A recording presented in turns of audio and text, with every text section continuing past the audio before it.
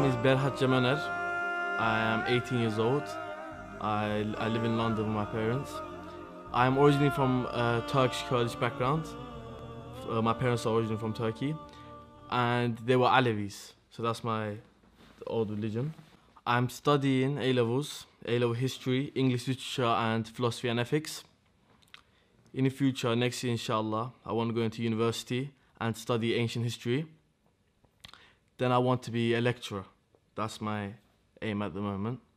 I'm Kurdish. Kurdish people are scattered in around 4 countries: Iran, Iraq, Turkey, and Syria. My family are from the city Kahramanmaraş, but originally they say our tribe came from Khorasan region of Iran. Kurdish people, because they don't have a government, they're in different countries, different parts of the world, and they're usually Alawi in Turkey, but majority of them are Sunni Shafi'i in like Iraq and Iran, I believe. First of all, the Alawis in Turkey differ a lot from the Alawis in Syria. For example, the Alawis in Turkey, their religion's mixed with Shia elements, Sufi elements, and Zoroastrian elements. So it's kind of a mixed religion. Alawis, they do believe in one God. They believe in the Prophet Muhammad, the Ahlul Bayt. However, recently, Alawism has been, I wouldn't say split into sects, but a lot of people have different opinions about it now. Because it's not really like the mainstream Islam. For example, they don't pray 5 times a day. They do not fast in Ramadan. The women do not wear hijab. They do not attend mosque. Because of these things, a lot of Alawis realized that their religion is not really Islam. Although a lot of people, well, the government of course categorized as Islam and the Alawis as Muslims, a lot of them don't see themselves as Muslims because they do not practice the religion. A lot of them claim that they love and follow the path of Imam Ali, Imam Hussein. However, they don't practice their teachings. The Alawis, the way they pray, for example, completely differs from Muslims. Their day is not Friday, but is Thursday instead. And like Sufis, their prayer is very spiritual. They do dhikr. They turn around. There's an elder in the middle. He's like the leader of the prayer. This elder plays the Turkish musical instrument called bağlama, and he recites stories of Imam Hussein, and he talks about the love of Imam Ali, and the people. That's how they worship. That's the Alawi way to pray. The beliefs that some people claim that Alawis see Imam Ali as a prophet, that is completely false. Of course, there may be some, I would say, ignorant Alawis, like young people maybe who haven't studied about Alawism, who might think Imam Ali is a prophet because of how great his status is in their religion. However, this is completely false.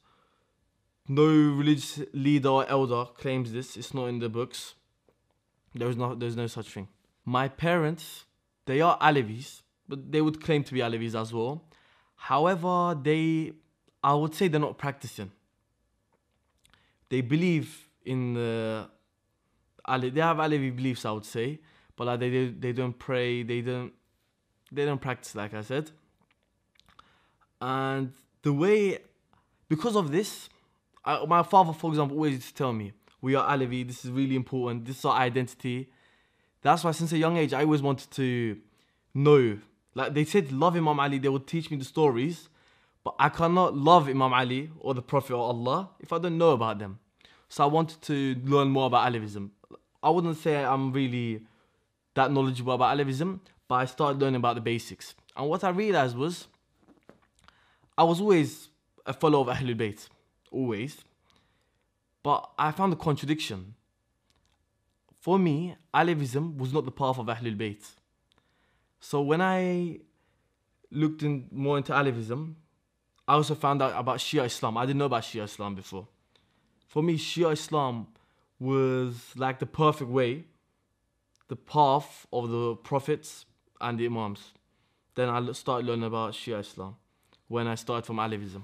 My family is very big. I've got a lot of family in the UK. I have 1 brother, 1 sister. My sister, she doesn't really follow any religion, and my brother is 5 years old. He's very young, that so he doesn't also believe in anything. But for example, when he sees me pray, he tries praying behind me. He's trying to imitate me as well. My other family members, such as my uncles, my aunties, they don't really like Islam because of the way have they've been treated in Turkey. For example, there were many massacres in Marash, Sivas, these eastern areas in Turkey where there are many Alawis. These people got burnt alive, they got massacred. Because of this, these terrible things that happened to them, they have a negative viewpoint on Islam. They don't think it's a religion of peace. They see it as a religion of terrorism. I would say that's the Alevi youth. They're like away from Islam now. Like if you went to the elders, or let me say like 30 years ago, Alevis would have still said they're Muslims. But now they reject it completely. They say, if we're Muslims, why did we get killed? Their situation is a bit similar to Shia Muslims in Pakistan, Afghanistan. So they're away from Islam now. As a result, my family is also like that. They know, like my mom, dad, of course, they know I'm Muslim, but they don't really support me in this way. I always believed in God. I never doubted God, basically. However, the thing I didn't understand was Alevism I saw issues with Alevism, so I wanted to know more about it. For example, my dad would say, we're Alevis, we have to be, it's our way of life, it's our philosophy. And of course, they would claim, my parents, my other family members would claim, this is from God, this is truth. However, I always want to know why is the truth. For example, when you go into Islam, they say the Quran and the Ahlul Bayt, they're the proofs of God. Like, the Quran is so miraculous that it must be from God. Alevis, I didn't see any evidence that this is the true religion, so I wanted to know more about it. So when I researched more about Alevism and listened to the elders, the teachers of Alevism, the people of knowledge, I also, like I said, came across Shia Muslims, speakers like Sayyid Ammar Naqshbani. He really inspired me when I wanted to learn more about Imam Ali. So when I looked into the lectures of Imam Ali, I saw this man, this individual. When I saw him, his lectures were so inspiring. I watched all the lectures about Prophet Muhammad, Fatima, the 12 Imams. Then I started gaining more Shia and Islamic beliefs when I looked into Islamic scholars and Shia scholars as well after Alevism. So when I saw the contradiction in Alevism, I got put off a bit. Although it's a beautiful religion, it teaches love, being a great human being, they call insan kamil, a perfect human being. I didn't feel attached to it because although it's beautiful, not everything that's beautiful is true. I didn't feel a connection with it. So I stayed away a bit more away from Alevism and came closer to Islam. Then I started looking into also Sunni Islam. Sunni Islam also, maybe I might have been a bit biased because of my family, because of how the Sunnis treated us in Turkey, but I also didn't feel close to it. For example, when I heard about Ali, may Allah be pleased with him, fighting against Muawiyah, may Allah be pleased with him, these things really confused me. Ali and Aisha Allah's both pleased with them. I never understood these things. I saw problems with Sunnism as well.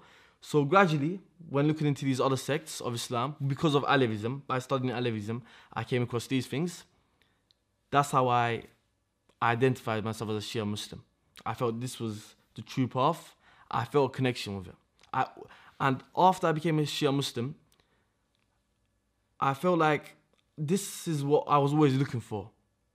And after I've always felt like I felt like a proper Shia Muslim. I learned about the beliefs and I came closer to it. The main reason why I wanted to change was when I found about Imam Mahdi. When I was younger, my dream, well, I say dream, but it's very something like people would say it's impossible. I always wanted peace. Because of the conflict my people, my community went through, I always wanted peace. When I read about, studied an individual whose whole objective is to bring peace on earth, I didn't care about what people said. I had to embrace that. After I believed that as well, I had to embrace the path of the Imam, and I didn't really care what people said. Firstly, because I believed what I believed in was the truth. I'm an open-minded person. I always wanted to gain knowledge and see what it is, and I embraced it. Secondly, I believed if I do gain enough, I wouldn't say I'm a person of knowledge, of course, that's obvious, but if I gain enough knowledge to teach and give da'wah about Islam to my friends, my close relatives, I said that's also a solution. So maybe people wouldn't judge me as much if I gain knowledge, because I can debate them, if I gain debating skills, learn more about the religion, why certain things are practiced. When I first became a Muslim, or rather when I first started practicing Islam, like when I started praying, fasting, I kind of had to, I didn't really tell my parents straight away. My father especially was harder to tell him, and I told him much later after I first told my mother, then I told my father. It was very difficult because I used to hear a lot of bad things from Islam and Muslims, from my parents. So when I say I've joined this path, they would take it the wrong way. They would say, you left your religion, you left the path of your family and your forefathers, and you joined the enemies. They would see as enemies because they've been massacred by Muslims. So they don't really know about Shia Islam. Their view of Islam is only Sunnism. They don't know anything about Shiism. So it was hard for me to tell my parents. But one day I was praying.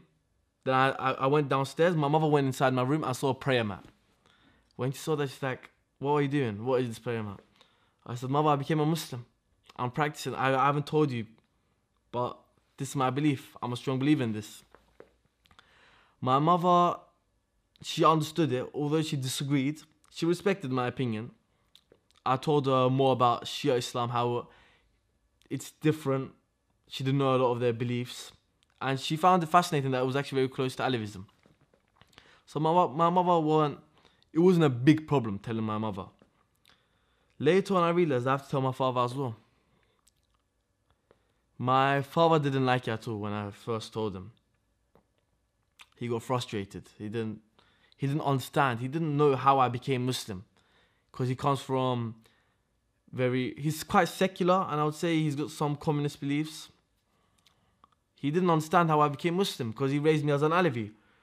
He said, okay, I understood this. I understand you were studying Allawism, your form of religion.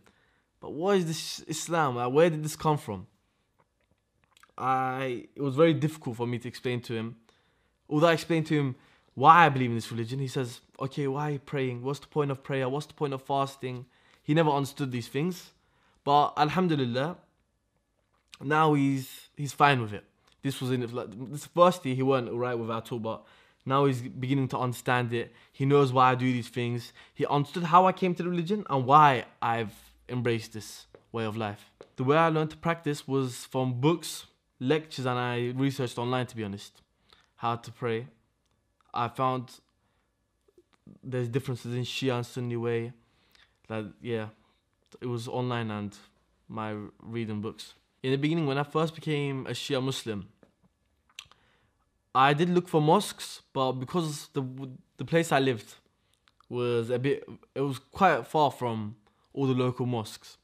So first couple of years, when I first became Muslim, I didn't go to any mosques. I didn't really know any Shias, maybe one or two in my school. I weren't around Shia Muslims at all. However, after I've joined a group chat, I used to follow Instagram pages, Shia pages, and they had a group chat. In this group chat, I've met a lot of brothers. After meeting these brothers, I attended the mosques. That's how I started finding the mosques after, when I met Shia brothers online. I attend fiqh and aqaid classes. The way it started was, in the group chat, Sayyid Ali Khalkhali was also there. And because my friend was very close to him, he became close to us as well. Then we started discussing with him privately. He used to message us, we used to message him. Then after meeting him, he decided that I want to teach you guys. And it was amazing. because I always wanted to seek knowledge. And when he offered that to us, that was amazing. We accepted it. And every week we have private classes. I've learned about Imam Hussein's story since a young age. So when I saw Shia Muslims beating their chests, mourning, and even practicing, like even striking swords on their heads, it wasn't really difficult for me to understand why they did that.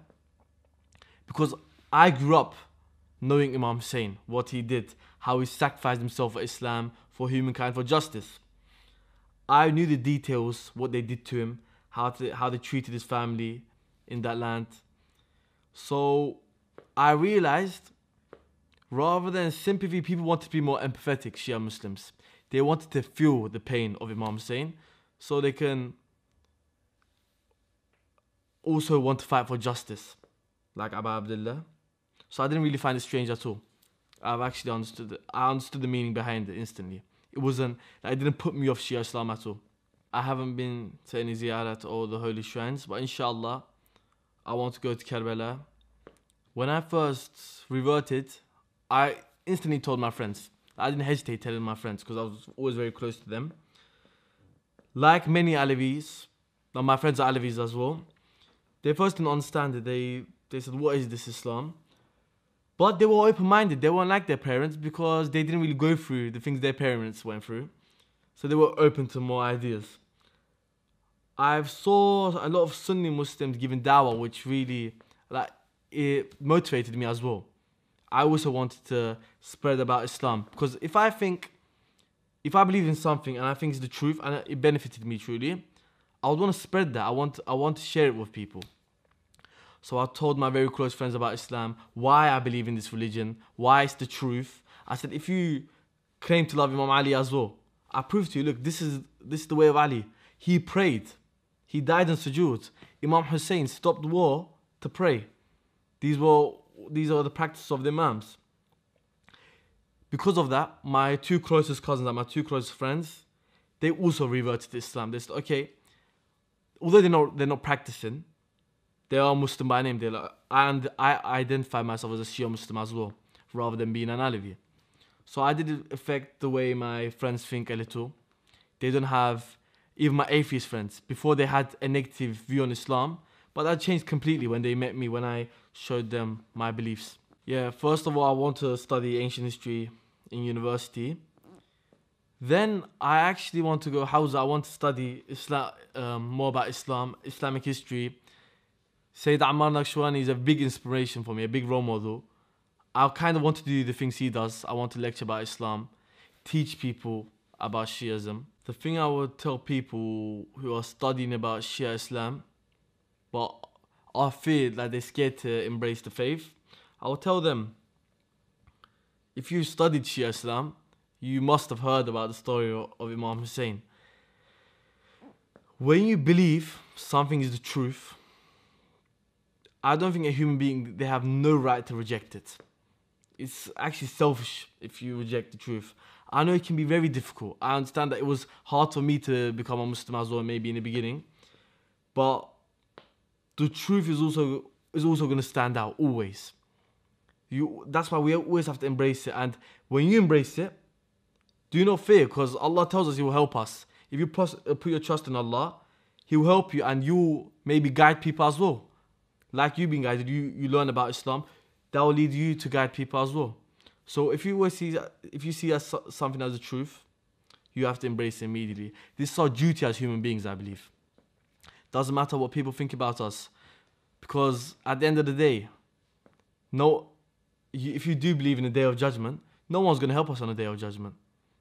Only our faithful and the intercession of the Imams. The terrorism or the terrorists who claim to be Muslims, I don't think they should. When people learn about Islam, it's quite obvious if these people are Islamic or not. For example, Islam is split into two main branches, Sunni and Shia. If Islam was truly a religion of killing, violence, why have us Shia been slaughtered for 1,400 years? Surely there must be different types of Islam. And when you look into the book of Allah, the Quran, the Hadith, it is clear that the practices these terrorists are doing are not really Islamic. So I don't think you should put people off. When people learn about Islam, immediately you'll see that these people are not Islamic. There are extremists in a lot of religions, a lot of beliefs. For example, I don't believe Stalin should represent communism. So ISIS shouldn't represent Islam also. It's about what says in the books rather than what the people do themselves.